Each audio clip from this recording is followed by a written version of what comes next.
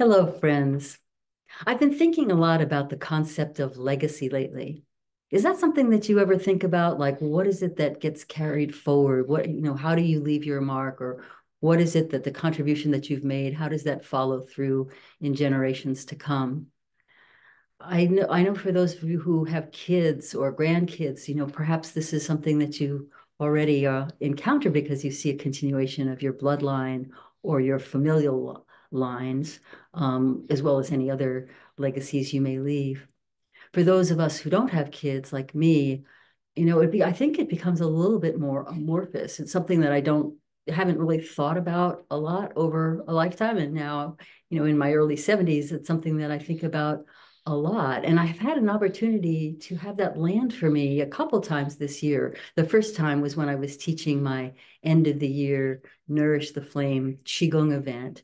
And I noticed that in the Zoom room of, I don't know, 100 or whatever amount of people, I had their students who had become teachers of the Way of Joy, who were also had students who were teachers, who also had students. So there were four generations of the Way of Joy, which is my particular hybrid version of Qigong, something I've drawn from several different lineages and legacies to create my own contribution to this vast world that gets called Qigong. Um, and as I was realizing that there were these different generations of people who were taking the concepts that I have derived from my studies and then moving it through themselves, that this was like a moment of like for me. I mean, it was just like, oh, this is getting carried forward one way or another. This something about the amount of work and love and energy that I've poured into my learnings and my teachings that really, it just really moved me.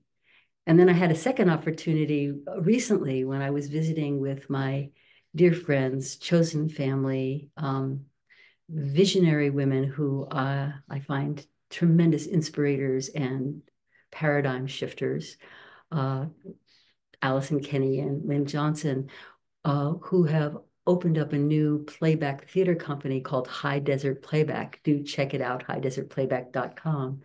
And I got an opportunity to be there for the launch of their first full-length show. And these are two people that I've worked with in playback, and who gave me some shout outs around how what I have done and how I've worked with this particular theater form has influenced how they run their company and some of what the things that they consider. And was so important for me. This is an amazingly talented group of people, um, queer people of color whose voices are to me the wave of the real future when I think about what it is that we're shifting right now in this time of chaos. That these are people who give me enormous amounts of hope. And hearing these shout outs of like, oh, we are here because of what we're drawing forward from the work that we've done with you, hearing that named, and then recognizing that there was truth in it. It was again this moment of legacy. Oh, I have passed something forward of value where what is getting centered and called upon is what I treasure the most, which is who are the leaders of our future.